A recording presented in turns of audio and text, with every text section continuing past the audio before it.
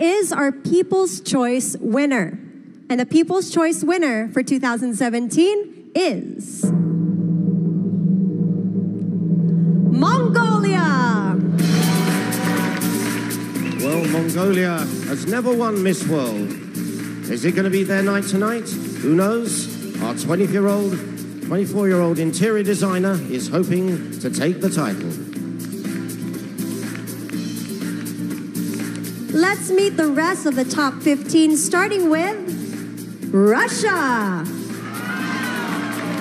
Well, Russia has won the contest a few times. Could it be their turn tonight? Polina Popova here had a penguin named after her on our tour of China. Will she be Miss World? Indonesia. Miss Indonesia's motto is truth, simplicity and love. And she says her favorite singer is Elvis, although she's never seen him perform live. El Salvador. El Salvador, it's the furthest they've ever gone in Miss World. Could it be their turn with this communication student and a national chess champion? Korea. 24-year-old journalism student. Korea was once first runner-up in Miss World. They've never won the title. Nigeria. Nigeria, of course, Agbani Dorigo took the title. Could this be number 2? For studying fine arts and accountancy, maybe it's her year. South Africa. Well, following in the footsteps of Rolling Strauss, Miss South Africa is a doctor. She enjoys boxing and fitness. Japan. So now this is Japan.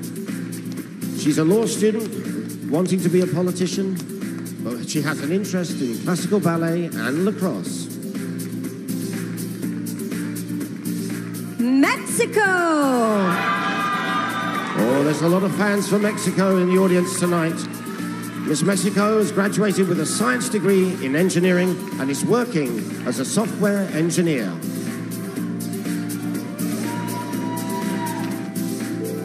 France.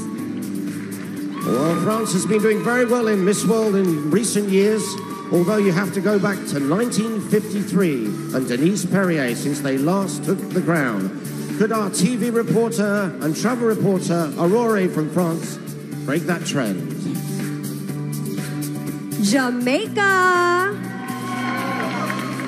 Here she is, Solange Sinclair, PR and marketing consultant who enjoys swimming and hiking, and she has 9 pet dogs. India. Lots of fans for India. A medical student. She wants to be a cardiac surgeon, and she's trained in Indian classical dance. And if that wasn't enough, she enjoys paragliding, snorkeling, and scuba diving. Macau, China. Macau, China for the very first time in the top 15. Wan Ling Lan set up her own cosmetics company, and she wants to combine her business with charity. And she's written now her own travel book.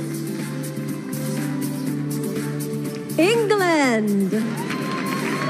It's certainly a light for medicine. This is Stephanie Hill, 22 years of age. She has a degree in radiotherapy and oncology, and she wants to work in cancer research. To close the top 15, we have Kenya. Wow, there's chanting going on as Kenya. Magdalene Jaruto, a 24-year-old travel consultant, takes to the stage. She says her dream job is to be a diplomat.